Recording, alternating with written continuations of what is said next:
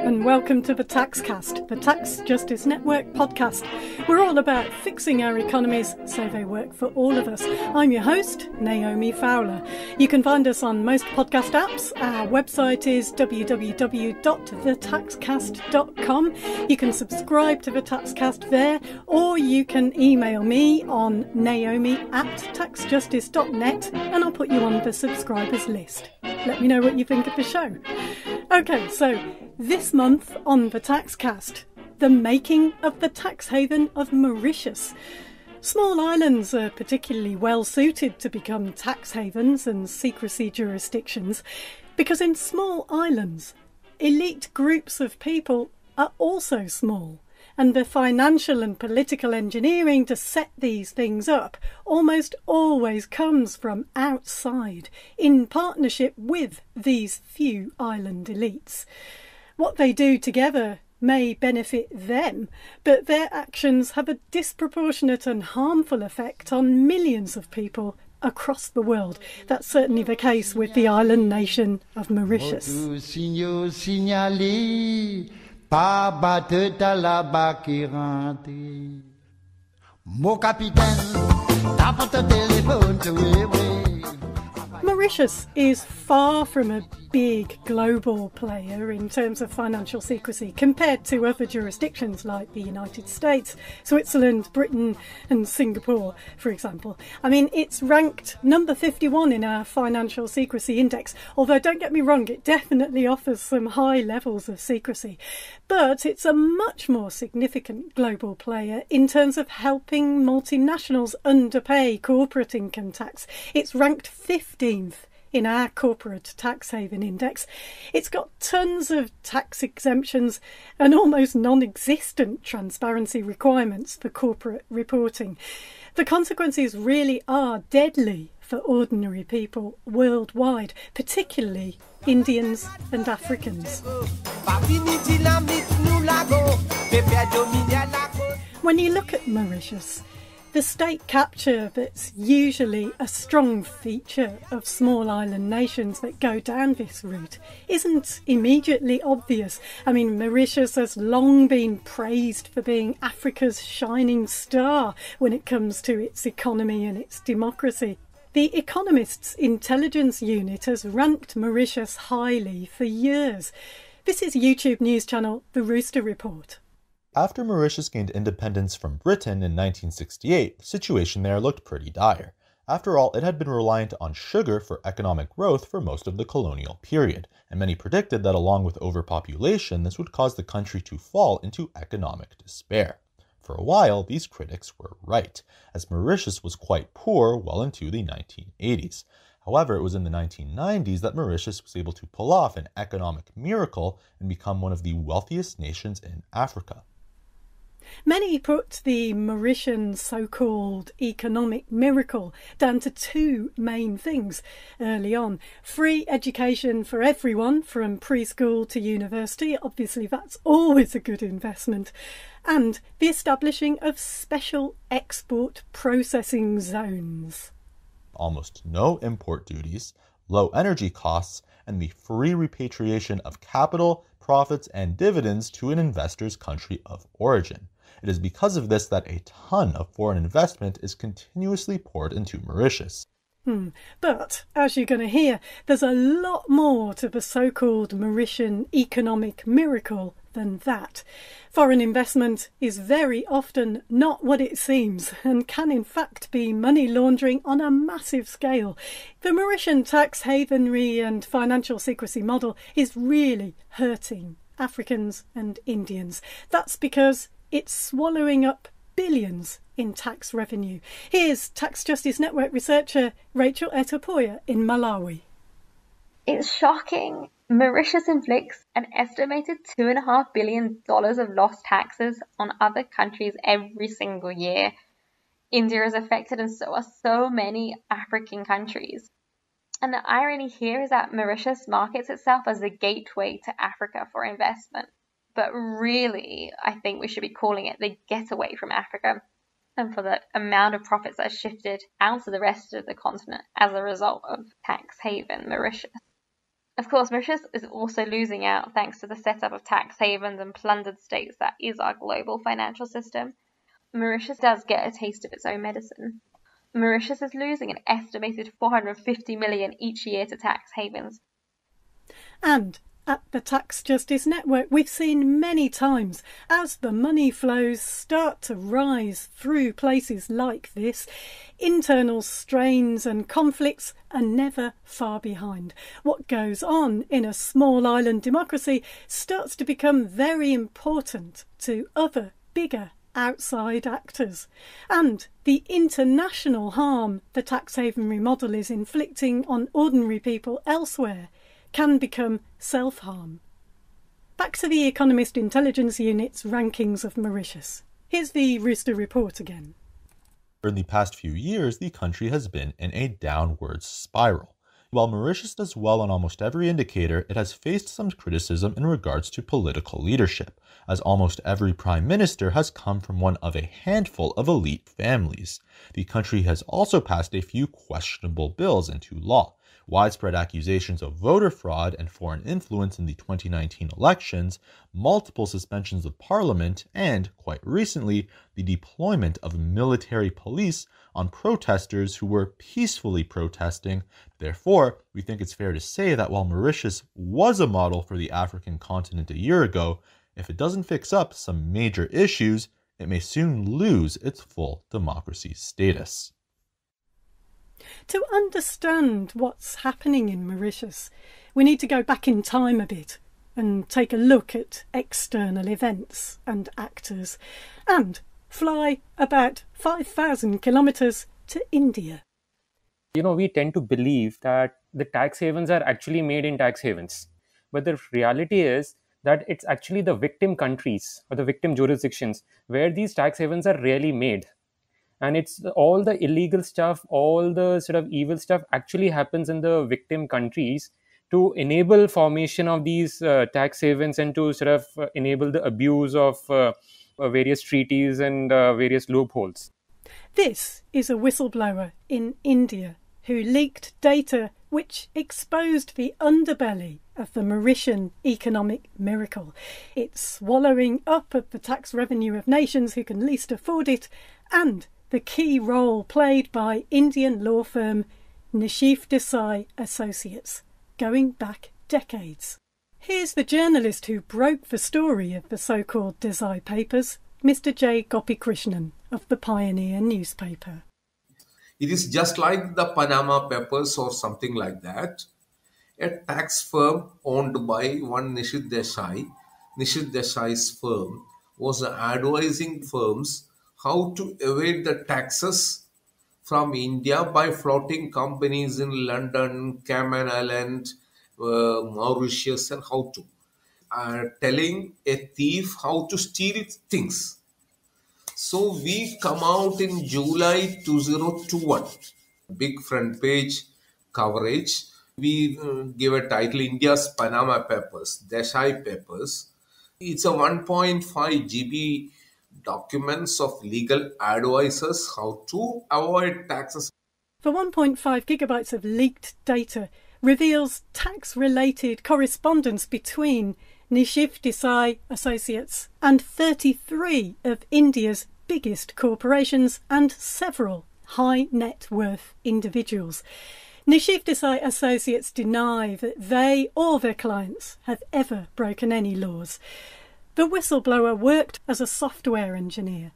He says he leaked the data in the public interest.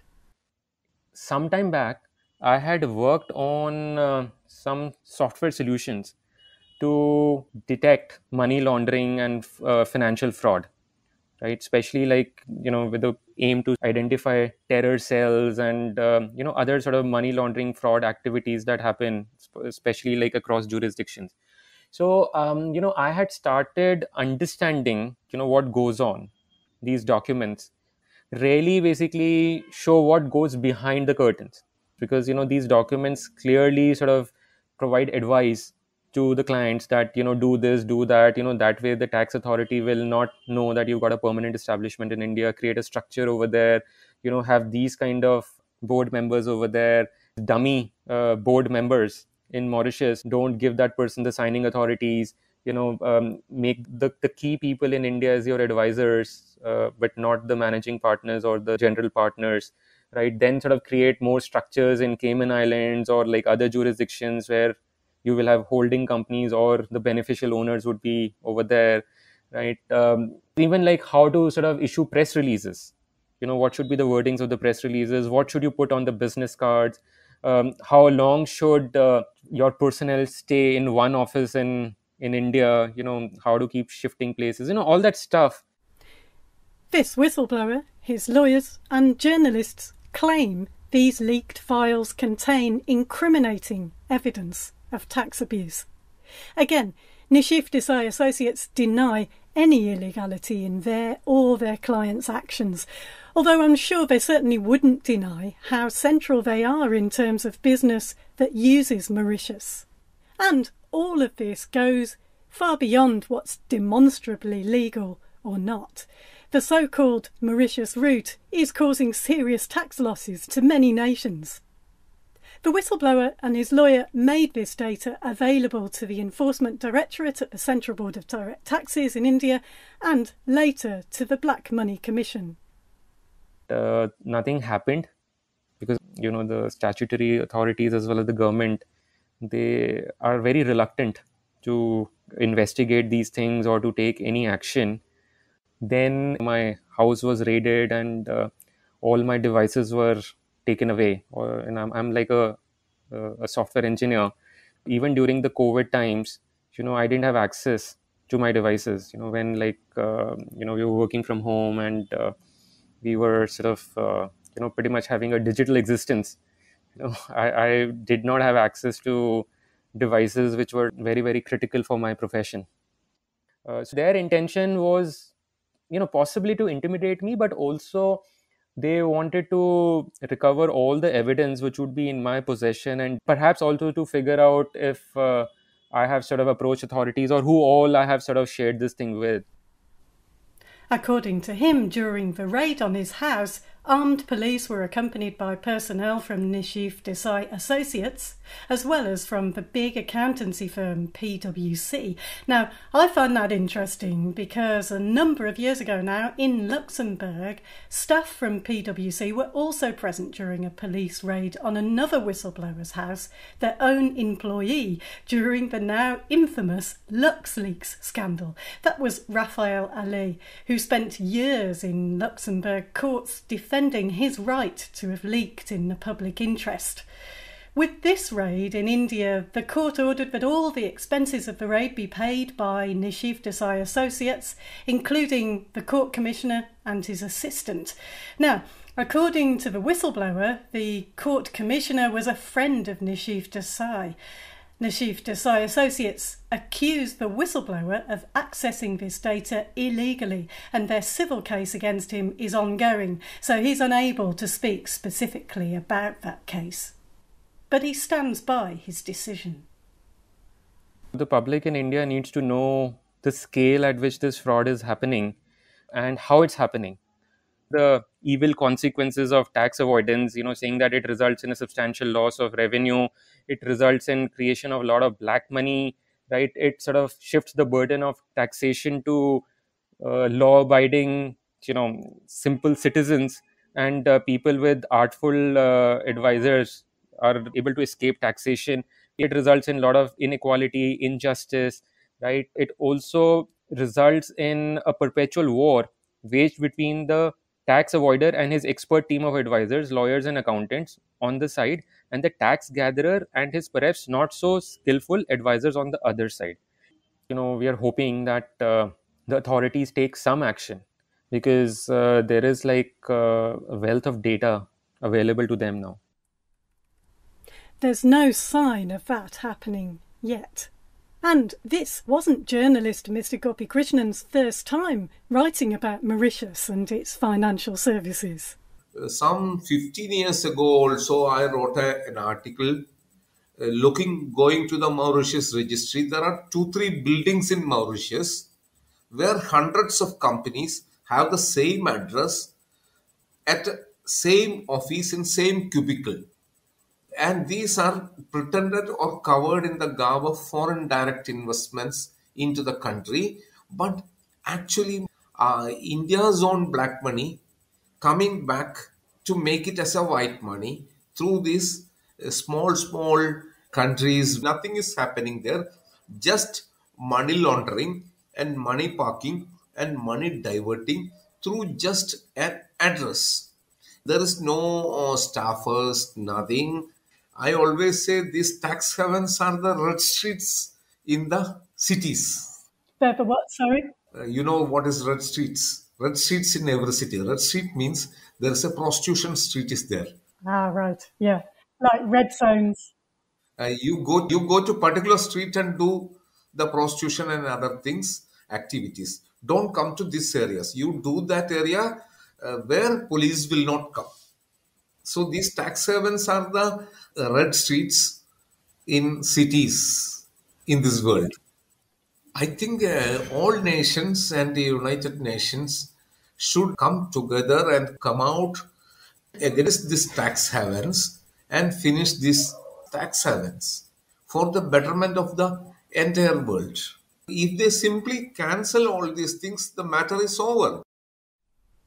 When it comes to the making of Mauritius as a tax haven, we need to go back to some pivotal moments in that journey.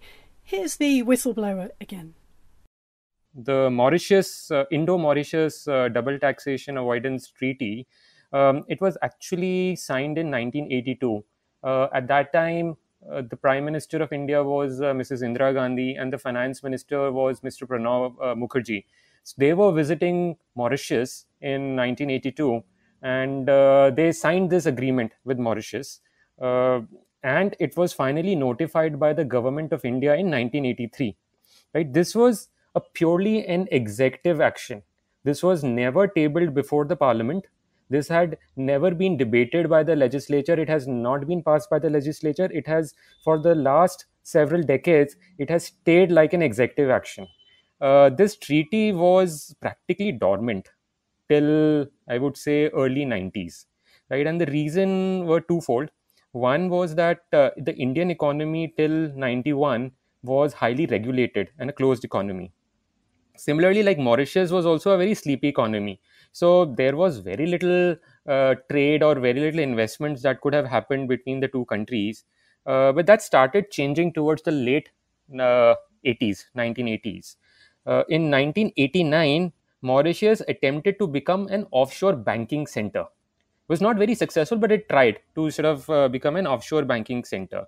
In 1991, in India, there were economic reforms which were initiated in 1991, and the Indian economy was liberalized. It became an open economy, and the Indian government started encouraging foreign investment into India. So right after that, right after these reforms and liberalization, Mr. Nishit Desai, who's the founder of Nishit Desai Associates, a boutique international taxation law firm in India, he somehow stumbled upon this Indo-Mauritius double taxation agreement. And he reached out to the Mauritius government. He actually went to Mauritius. He spent some time in Mauritius. He became close to the government of Mauritius, and he helped them become an offshore tax haven. We'll get back to the forward-thinking Mr. Nishit Desai, who spotted the potential of this double tax avoidance treaty. Around the same time India's economy was liberalised, Mauritius enacted the Mauritius Offshore Business Activity Act. Mauritius Offshore Business Activity Act, or like MOBA, actually made it into a tax haven. In 1992, Mauritius actually became a tax haven. And as part of this MOBA Act, Mauritius allowed foreign entities, foreign players who were not even citizens or residents of Mauritius to set up entities in Mauritius, which would basically provide them Mauritius tax residency certificate. So by setting up what was known as a GBC1 company, you could actually become a Mauritius tax resident. And these shell companies did not attract any kind of taxation. Even if there was some taxation, it was nominal. by layering your GBC1 company with a GBC2 company and shifting your profits between them, you could virtually arrive at a zero taxation rate. So the Double Tax Avoidance Treaty combined with the Mauritius Offshore Business Activity Act made double trouble for the tax revenues of other nations. The Mauritius Offshore Business Activity Act meant foreign entities could incorporate companies with limited public disclosure, so some quite high levels of secrecy. And also there were some quite high levels of asset protection promised. The door was opened to all kinds of potential illicit activities and abuses. And this became like the most popular route to invest in India for the foreign investment. This became like the route that all the foreign investors in the West were using to enter India. So these were like, public market funds, private equity funds, VC funds, corporates, high net worth individuals. As you can imagine, these are big players. And bigger players piled in on the action.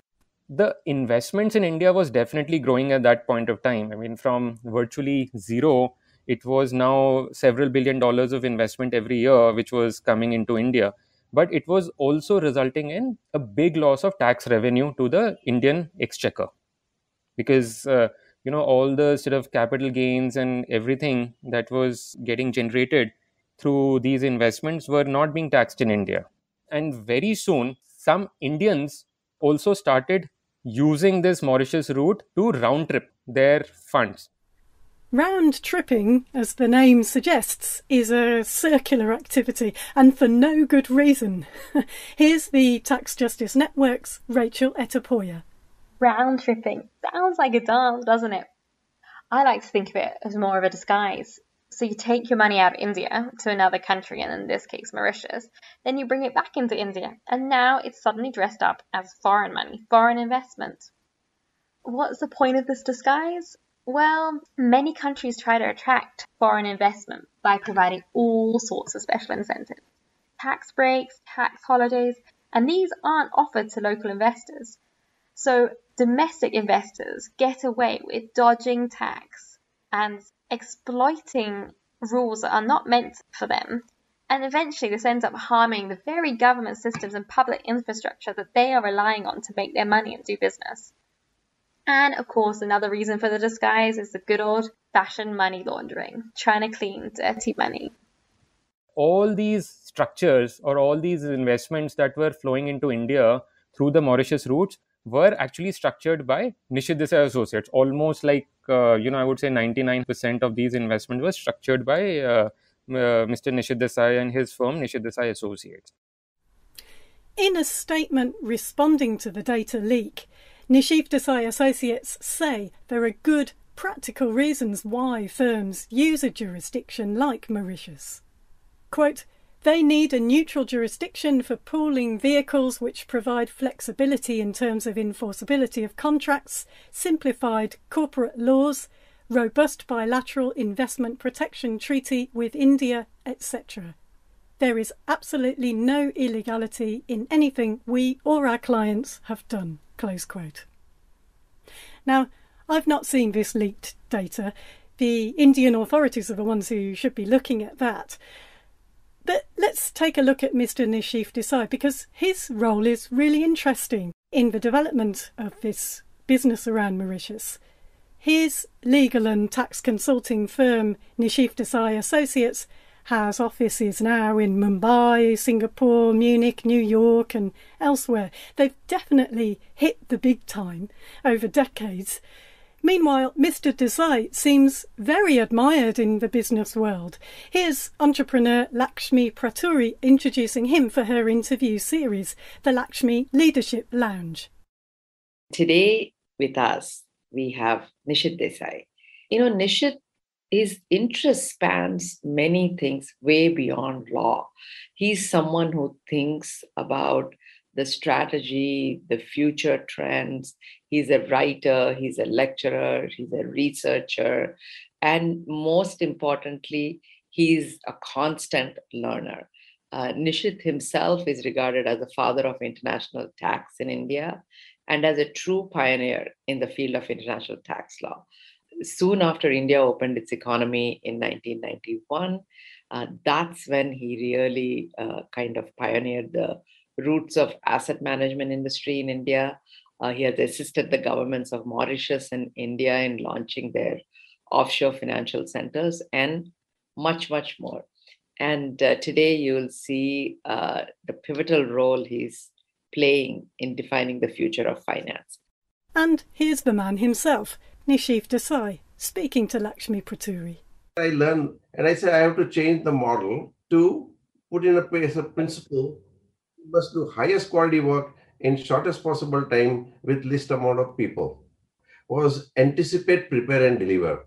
The best thing is to look to the future and prepare and visualize future strategic, legal, tax, or ethical issues today and try to find solutions. Okay. So, for example, every new technology, every new business model, every new social, political, economic development brings along with it a new strategic, legal, tax, or ethical issue.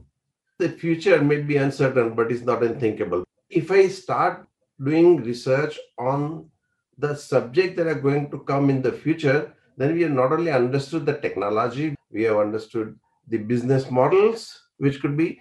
So we started looking at what will the future technologies over the next 3, 5, 10, 15, 20, 30 years as well. Nishif Desai. Investigative journalist Mr. Gopikrishnan, who broke the Desai Papers story for the Pioneer newspaper, has a very different take on Nishif Desai and his firm doing business through Mauritius. He is a key player mixed with his legal background as a lawyer and his accounting firm. But he is not a big lawyer in India at all. Legally, he is nothing in India, but he is only doing this legal plus tax activities, helping out because all the corporate players want somebody to operate this thing. So he is doing as the service agent, like Panama's Papers, that legal firm. He was doing this because he was not a legal firm in strictly big legal firm or something. He himself is not a man seen in the courts or other things, but he was doing all these things. There have been various attempts during previous government administrations in India to tackle the so-called Mauritius route because of worries about the damage it was doing to Indian tax revenues, not to mention the money laundering risks. Here's the whistleblower again. It boils down to the fact that the economic interest kind of dominates the political interest or the social interest. The government of India obviously doesn't want to take any action against the large corporations, large sort of financial institutions, high net worth individuals who are actually benefiting because of this tax treaty or these offshore structures. And of course, people like Mr. Nishit Desai and other people who have now come into this industry, they have excellent relationships with both the government of India as well as the tax department, right? So, for example, Mr. Nishit Desai was very, very close to the previous government from 2004 to 2014. So, he had very, very close connections over there. He obviously has like very good connections with the tax department. In fact, it's quite common to see some of like very senior tax officers socializing with Mr. Nishit Desai quite openly, right?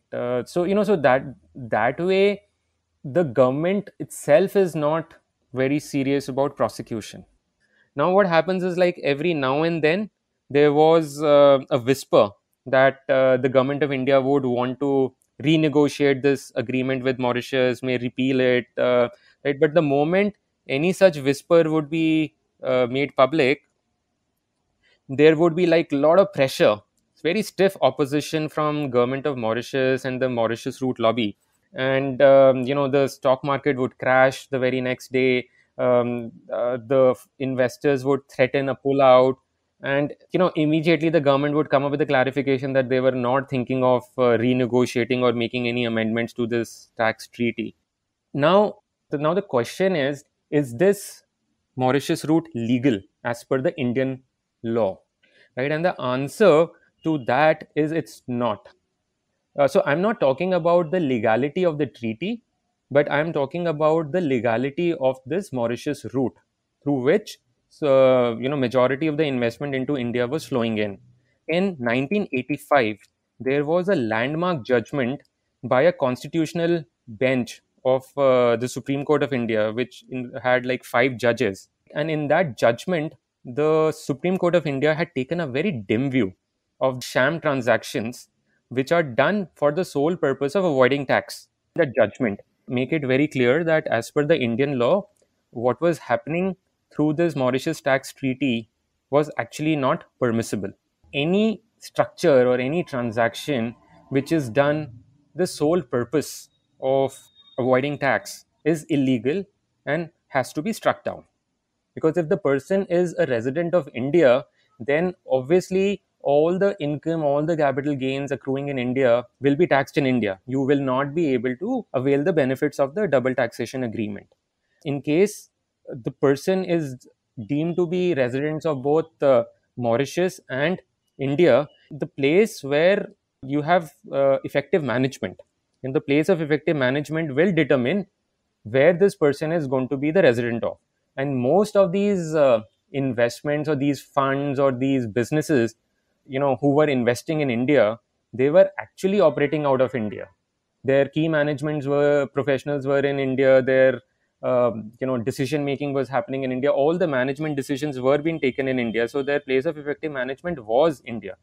The government of India has been turning a blind eye to the treaty abuse. This is not something that we can blame just the Mauritius government. The Indian government, the Indian corporate lobby, the economic interest, they have been the driving force behind such a route to have been created and have prospered. Interestingly, the Indian-Mauritius double tax avoidance agreement formed the template for extraction from many African countries, as the whistleblower explains. Right after the Mauritius route became the most popular route for investing into India, several countries in Africa, they also signed a double taxation avoidance agreement with Mauritius. And these agreements were identical to what was signed by the Indian government. The only thing that was different was the government of India was replaced by a different country. That's it. But the terms, the language, everything of these agreements that was signed with the multiple African countries was identical to what was signed with India. Mauritius has signed double tax avoidance agreements with at least 46 states worldwide, 18 of them African. Imagine the money flows. Here's Rachel Etapoya again. A third of African countries, more or less, have signed double tax agreements with Mauritius. And if that wasn't bad enough, another third are negotiating or awaiting ratification. We've seen some really interesting action taken by civil society allies and governments across the continent in the face of these highly problematic treaties. Tax Justice Network Africa took the tax treaty that had been signed between the Kenyan and Mauritian governments to the Kenyan High Court because of risks the treaty posed, they said, to the Kenya's revenue and for procedural reasons. So it was amazing because in 2019, the court actually ruled in their favour that the government hadn't followed the correct procedure of tabling in Parliament. So the double tax treaty was voided and declared unconstitutional. What was a bit disappointing, though, was that the court dismissed the substantive argument that the treaty would cause colossal damage and loss to the Kenyan economy or revenue. But just a year later, in 2020, both Senegal and Zambia tore up their treaties with Mauritius. And Senegal said that the treaty had caused the country to lose over $250 million over 17 years. And Zambia said the move was necessary because the treaty wasn't balanced or fair. And according to one tax official that spoke with the International Consortium for Investigative Journalists, companies were just using the treaty to reduce taxes paid in Zambia, and they didn't actually have any commercial activity in Mauritius. If you're wondering why the so-called Desai Papers leak didn't make a bigger splash, even in India, I asked pioneer newspaper journalist Mr. Gopi Krishnan, who broke the story, why he thinks that is. None of the Indian media take it up or followed it up. Why? Because it was a report against the tax evasion of biggest companies in India who is advertising in every media. No media took it up. So this is the power of the corporates, power of the tax evaders. That's it. But the sad part of this is government is not jumping into the feature. Agencies are not jumping into this thing because these 33 files is a good document for the Income Tax and Enforcement Directorate to launch prosecution, and that's the saddest part happening in India. The government has not cracked down. I published the report in 2020 on the government sitting on the whistleblowers' data and more than 2 years, but nothing happened. The company is still there, they are still on this job because there is no action came against them. Normally, after our publication of this huge data, next day onwards, income tax and enforcement directors would have jumped into the company and interrogate and other things. That has not yet happened. Are you surprised? I'm not surprised, but I know this is how these big activities are going on when it comes to big companies. These things will happen. And even if the legal cases, somewhere it goes to arbitration. Legal arbitration is also some sort of settlement. And arbitration means we decided to sit over a coffee or a drinks. So there will be a compromise reaches saying that you pay such and such, or I pay you such and such, you pay such and such, issue is settled. This is how the financial crimes are settled. Time's moving on, and the Indian authorities have not yet taken any action that we know about on this leaked data. So far, the only legal action has been a civil case against the whistleblower by Nishiv Desai Associates. That case itself has some oddities about it, according to the defending lawyers involved. But whether the so-called Desai Papers leak does demonstrate tax abuse or not, we already know that business transacted through Mauritius is resulting in serious tax losses to nations who can least afford it. We already know as well that Mauritius is exposing many nations to money laundering risks. As taxcasters will know, for the last 60 years it's been the OECD that's been setting international tax rules, largely in the interests of their member states. Those same member states tend to be the nations sucking the most out of what are often former colonies. As you heard earlier, some nations have now torn up their tax agreements with Mauritius, like Senegal and Zambia, and now it's going to take some superhuman efforts by countries like these, united in the United Nations, to reform the global rules that are allowing all this extraction. Rachel Etapoya again. It's a bit like whack-a-mole. One tax haven reins in its ways, becomes more transparent and offers less corrosive tax deals, but then, what do you know, another one springs up. That's why it's so important that decisions on international tax take place at the only democratic space in the world, at the United Nations. And this is why we're still celebrating what happened last year when the African group put forward a resolution to start negotiations on international tax at the UN. And it was adopted by consensus, although of course there were efforts by some of the richest nations to thwart the resolution in its path. And up until then, and for the last 60 years, the international tax system was decided by the Club of the Rich at the OECD. And you could tell because it worked for them and it worked in their favour and they protected tax havens in their midst. No African country had a seat at the table, and neither did India, and now they do at the UN. The extent to which the most affected nations can remain united in the forum of the UN is critical now, and the financial secrecy space is being squeezed slowly. But the role of whistleblowers continues to be critical because it brings what's happening in the shadows into the sunlight. That's why people like this whistleblower we've been speaking to, and the media willing to report on them, need our support, and they do need strong public interest legal protections. Just as I was about to release this podcast, a fresh scandal involving Mauritius has been exposed by Hindenburg Research. They do forensic financial research to aid investment decision-making, their own and that of others. They've spent the last 2 years looking at Indian conglomerate Adani Group's, quote, brazen stock manipulation and accounting fraud scheme over the course of decades, close quote. By downloading and cataloguing the entire Mauritius corporate registry, Hindenburg Research claims to have uncovered all sorts of stuff about the Adani Group. Adani family members dominate the business, apparently, with a vast network of offshore shell entities in all sorts of jurisdictions, with, Hindenburg says, quote, no obvious signs of operations, including no reported employees, no independent addresses or phone numbers, and no meaningful online presence. Despite this, they have collectively moved billions of dollars into Indian Adani publicly listed and private entities, often without required disclosure of the related party nature of the deals. Close quote.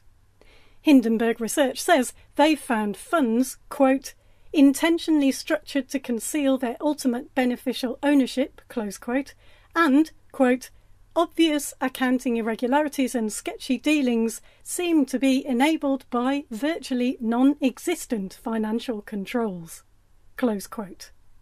Now this is big because the Adani Group founder and chair, Gautam Adani, is Asia's richest person. Now I have no idea whether Nishif Desai Associates has ever worked with the Adani Group, but they're both like planets that have turned around the same Mauritian sun. Like Nishif Desai, Gautam Adani is also from Gujarat. Many Adani companies were incorporated decades ago when Nishif Desai Associates had a near monopoly on the so-called Mauritius route. Lots of these Adani structures look to be GBC1 entities, which enjoy low or no taxation through the Indian-Mauritius Double Taxation Avoidance Agreement. And whether any of these business transactions have been illegal or not, whether or not there's ever been a working relationship between the Adani Group and Nishif Desai Associates, these two stories confirm just how deeply offshore opacity has become embedded in the Indian economy, like so many others. And that's a threat to people and to societies.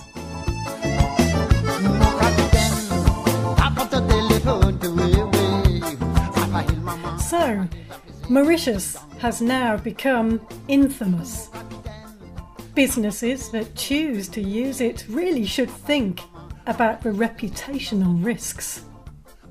The Adani Group had more than $50 billion wiped off its stock market value in the days following the Hindenburg Research report and its allegations.